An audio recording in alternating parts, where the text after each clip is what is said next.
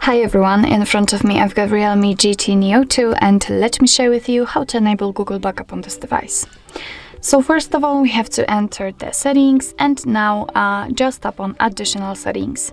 Now let's scroll down and tap on Backup and Reset option, and as you can see here we've got a whole Google Backup section, and here all we have to do is to simply tap on Backup accounts. If for some reason this option is inactive in your case, it means that the backup option is turned off. So just tap on this switcher first of all, and now we can enter backup accounts.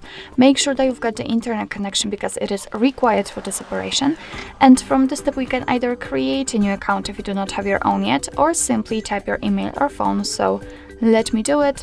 Tap on next.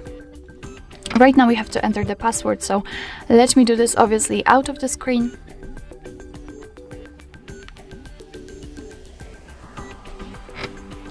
Okay, let's tap on next.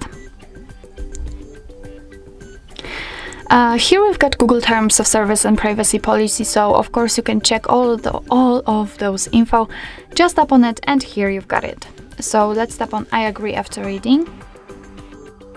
Here we've got the shortcut of backup and storage info, but let me tap on accept because we should, as you can see, get the information on the full screen. So we've got some info about the backup. We've got 15 gigabytes of the account, and your device will back up apps and apps data, call history, contacts, device settings, and text messages.